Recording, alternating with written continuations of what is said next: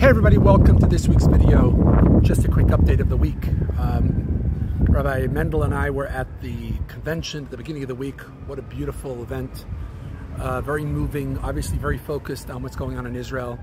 Sadly, we were missing about 1,000 of our Israeli shluchim, Israeli rabbis that could not leave their community.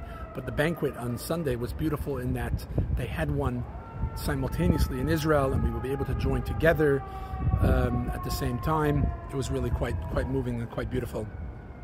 And then on Tuesday, Bela led 25 students to the rally in Washington. What an unbelievable event. 290,000 Jews. One man on the plane said to her on the way back, he said, you know, this is the first time in 5 weeks I've been seen and heard.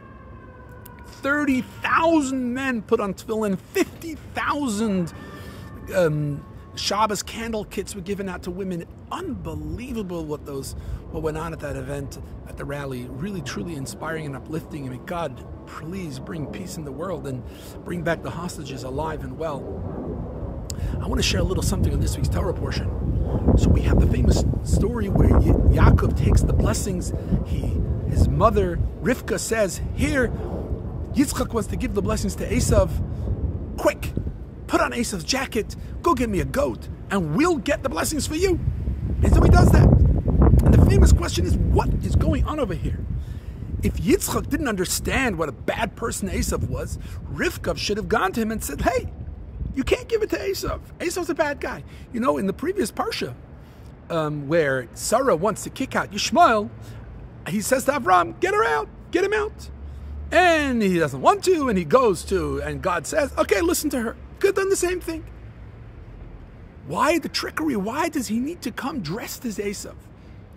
So I heard the idea from Rabbi Jacobson, who says he heard it in the name of the Chidushi Harim, Rabbi Yitzchak Meir Alter, the first Rebbe of the Ger Hasidim. He explains as follows.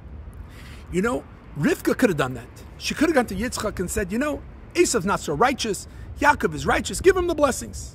And what would Yaakov have gone? And he would have gotten ready, and he would have prepared himself, and would have gotten the blessings from his father. She didn't want that. Rivka, the Jewish mother, wanted Yaakov to come dressed as Esav.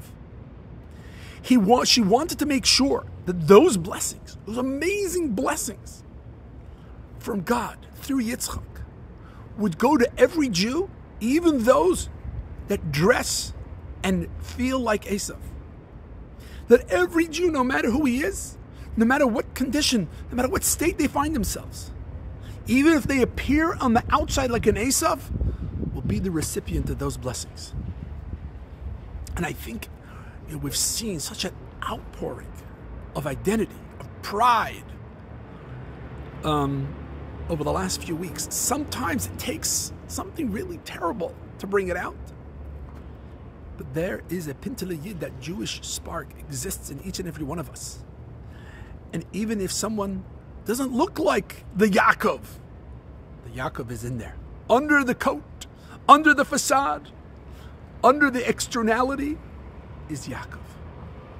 And every single one of us is the recipient of those blessings, which the Midrash tells us those blessings are.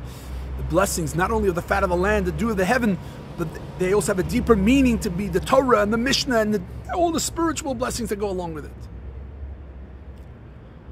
One of our students said the rally in Washington was the greatest day of his life. He felt so connected, so inspired. I heard a story. It took place at the rally. One of our rabbis there asked a gentleman to put on tefillin. He said he didn't want to.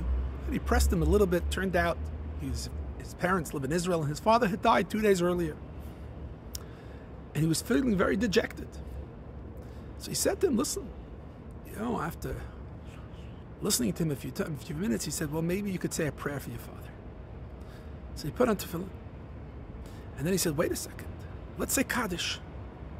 They gathered a minyan together and they said the Kaddish. And then all the people assembled, gave him the traditional mourner's blessing and embraced him.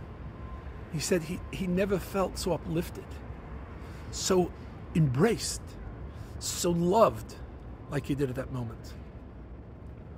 Every single one of us is a Yaakov. even if we appear sometimes like we're wearing the coat of Esav.